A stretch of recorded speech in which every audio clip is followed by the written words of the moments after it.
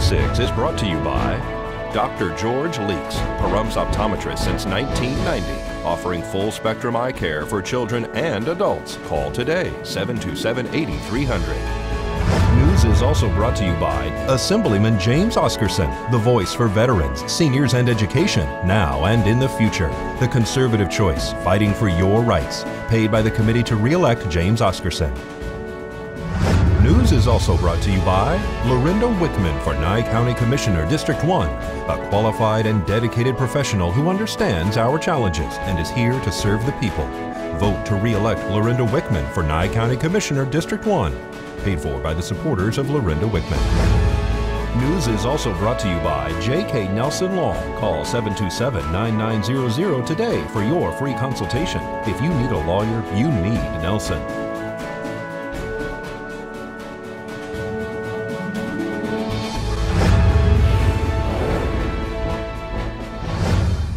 Tonight on News 46, an elderly man dies in a home fire. Police conduct a pit maneuver to end a pursuit, and a suspicious substance is found inside a mailbox. News 46 starts now. You're watching KPVM News 46 with Deanna O'Donnell.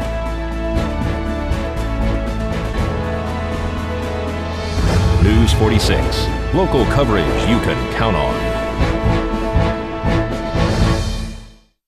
Good evening. It's Monday, June 20th, 2016. I'm Deanna O'Donnell for News 46. The state fire marshal is investigating a structure fire that occurred yesterday in which a body was located inside the recreational vehicle that was being used as a residence. Dispatch reported of a structure fire yesterday that while the initial address was listed as incorrect, it actually was found on Windy Lane. Crews arrived on location, found a fully involved travel trailer which had been converted to fixed-use structure. The status of the occupant was unknown as they first arrived. Heavy fire conditions warranted a scene size up risk assessment. They found that they couldn't enter into the trailer to begin with because of the heavy fire. So they commenced what's called an exterior defensive attack. Large amounts of water, short period of time. Quickly controlled the fire, which then allowed them, because of the size of the trailer, to do an exterior primary search. Thus they found an occupant who had obviously was deceased as a result of the fire. Do you guys know at this point if that was the only person that was living inside this home? We've been in contact with the family of who we believe was occupying the structure at the time of the fire, and they have all indicated that the individual is pretty much a loner, as described. He resides there, doesn't have many visitors, so we believe that the occupant that we found yesterday will in fact be the occupant who's supposed to be residing there. That is part of the investigation that's ongoing today with the coroner's office, the sheriff's office, the deputy state fire marshal, and prompt fire rescue.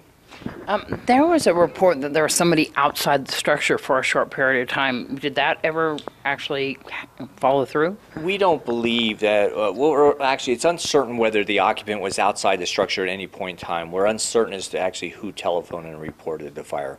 So that's part of the ongoing investigation. There were people in the immediate area as the first arriving fire apparatus, which by the way, we arrived within 6 minutes, so it's a timely fashion, quick water. However, that type of fire in that scenario just wasn't survivable. We weren't aware of any occupants inside. We did a defensive attack onto the trailer because it was so fully involved. After the initial knockdown, crews on site found the body. You don't know the cause of the fire at this time, do you? No, we don't.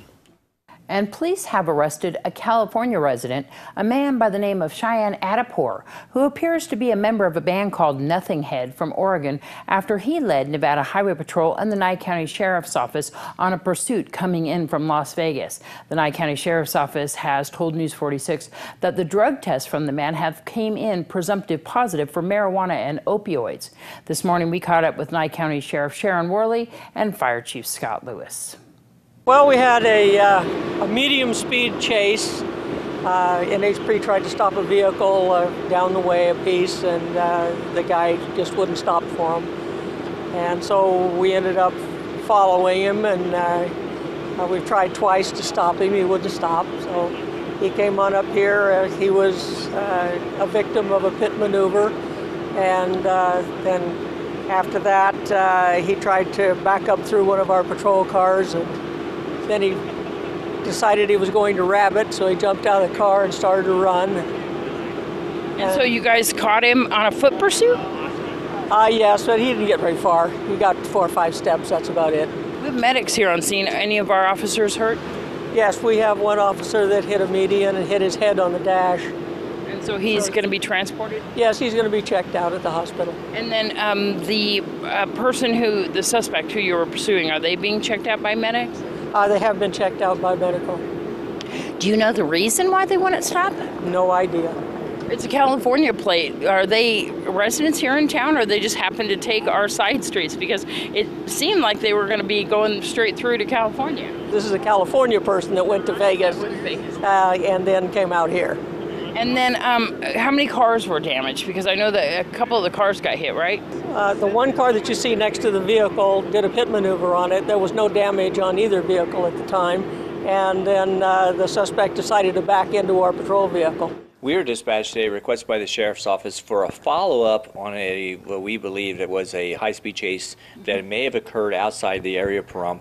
It ended up in the winery section of our town today. Upon arrival, we found numerous police vehicles. It was centered around a primary vehicle owned by another. We were asked to evaluate a deputy, which was done, and a transport was completed for that deputy. We also assessed the second patient on scene who declined any medical transport or treatment, and thus retained and was in the sheriff's care and custody. During the time that you were having him secure the paperwork, he was crossing out a whole bunch of lines. Did he seem that he was confused about what he was signing or what he was doing there? Because some of the statements that he made was he thought he was being escorted. Well, I believe that's part of their ongoing investigation with the Sheriff's Office, but clearly the person wasn't the most cooperative soul, and so we worked through that process, and again, he decided that he didn't want to be treated or transported medically. And Chief Lewis updates us about some powdery material that was located inside a local mailbox this afternoon. So around 1:30 this afternoon, we were dispatched to the area of Manzanita for an unknown type substance found in a mailbox. Upon arrival, we found, in fact, that they had cleared the material from the mailbox by using water, however, had collected a small sample which had been placed to a glass jar. Crews obtained that sample. We're now in the process of testing it to determine exactly what it was.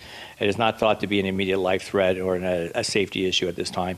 It's also being investigated by the Nye County Sheriff's Office. Your Desert View Hospital Health Tip after the break.